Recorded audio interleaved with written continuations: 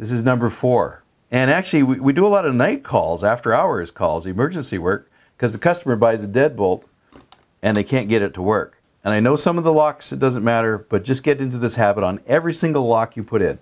Have the deadbolt extended. Extend the bolt. Have the key out of the lock. Bolt out, key out. Then when you install the tailpiece, it'll always go together properly. And it will, once you put the back on and everything, it will work. And the key will come out, and the key will go in. So I'm going to show you what happens is when the locksmith students or the customer, this is our most common night call, they installed the lock, key goes in, oh, it locks. Yeah, take the key out. Oops. The tailpiece is timed wrong to the deadbolt. So yeah, it locks.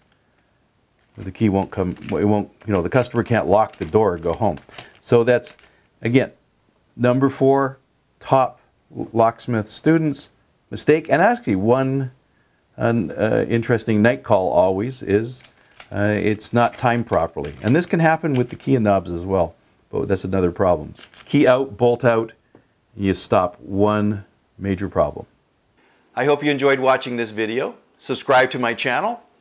Also, visit my website and you can see what online locksmith training I have for beginners, intermediate, and advanced, as well as my covert methods of entry and my non-destructive methods of entry.